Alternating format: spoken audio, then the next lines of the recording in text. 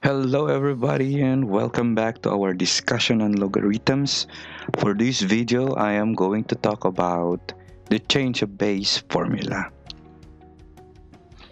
The change of base formula can be used to evaluate a logarithm with any base.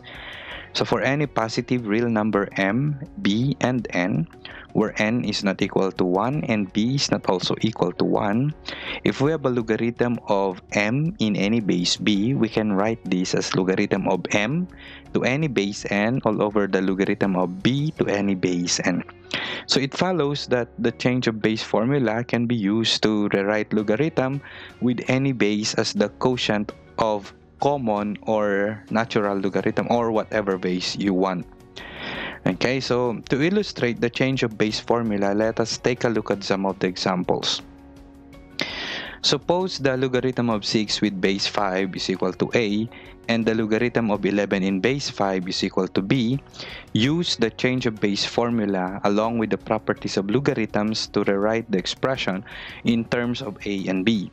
So we are given the logarithm of 5 in base 11. So we can actually rewrite this as, okay, we can write this a ratio of two logarithms. Okay, in the numerator, this would be the logarithm of 5, whatever this expression here is. Okay, 5.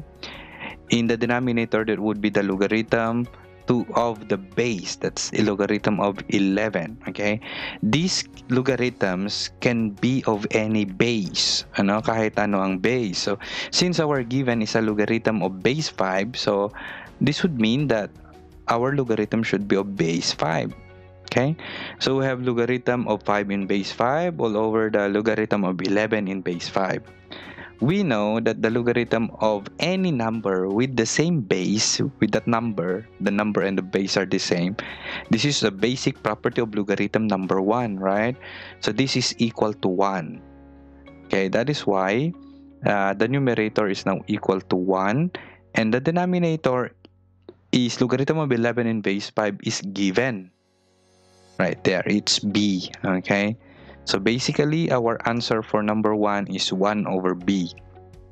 Okay, that's our final answer. For number 2, we have logarithm of 55 in base 6. Remember, we do not have any base 6 as given, so we can write this as the logarithm of 55 in base 5. We need to change the base, okay, because the given is a logarithm in base 5. Okay, this is 6. So 55 and 6.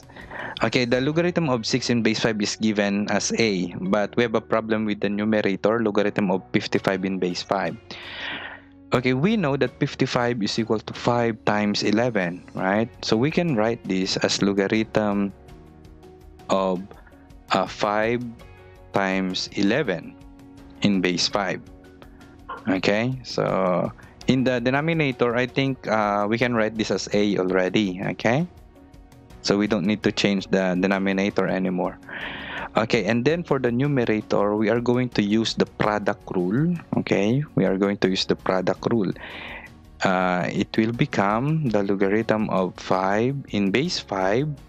Okay, since this is multiplication, we are going to add this with the logarithm of 11 in base 5 and then all over a. Okay, logarithm of 5 in base 5 is equal to 1. Okay, and then plus the logarithm of 11 in base 5 is given to be b and then over a. That is now our final answer, 1 plus b over a for this problem. Okay, that's how we use the change of base formula. I hope you understand that, but if you have any question, please write them in the comment section or you can email me. Okay, see you in the next video.